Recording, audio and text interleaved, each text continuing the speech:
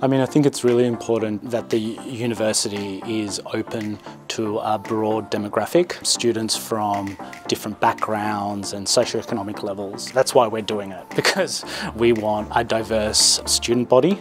When you're in high school, you have basically sort of no idea what uni is like. Don't have many expectations either, because we don't really know. I think the idea of the camp is really to give students the chance to be on a campus, do things that maybe you would be doing in uni, and to just expose them to what life could be like outside of high school.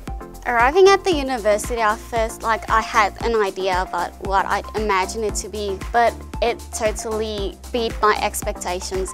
So Access Monash basically organises the camp, and it runs hand in hand with faculty. So this camp in particular is with the Art Design and Architecture faculty. It's a 3-day camp to kind of engage students at the high school level and trying to kind of say to students that don't necessarily see university as a future option, it's like, yes, it is an option.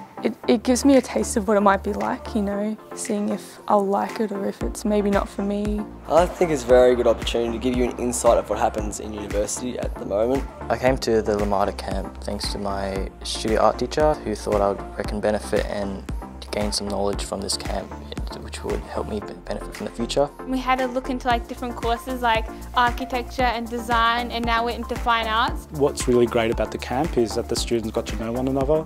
That's another thing that we really emphasise in this university context is, yeah, they're learning from the academics, but actually really kind of exciting stuff happens between the students themselves. It was really fun to work with other people and get to know new people in different ways. There's a lot of learning that happens between peers, and that's really the kind of reality of the university education is that we're facilitating those kind of links between students.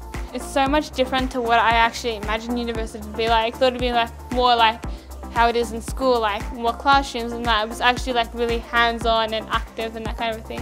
What we really want to do is encourage students to develop their ideas, see one idea translate into another idea, so it's kind of this continuous learning and creativity.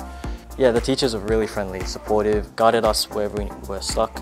Yeah, they do push us to be independent, but they're still there encouraging, helping if we need it. I love the part where they encourage us to be creative. It's no matter what our idea was and no matter how silly it was, it's just if we came up with something. This opportunity helped me prepare for university in terms of giving me insight on what university is like. Before this, I didn't actually know what I wanted to do with my future or how I would go about approaching university, and now I'm thinking of courses that I want to take because of this and even do a double degree. I'm expecting university to be challenging, definitely. Also fun. No one in my family has actually gone to university so far, so yeah, I think I might be the first. Whatever type of person you are, I don't think you can go wrong coming into a camp like this, because you're seeing people actually doing what they do at uni as well as living it as well, so they get a bit of everything.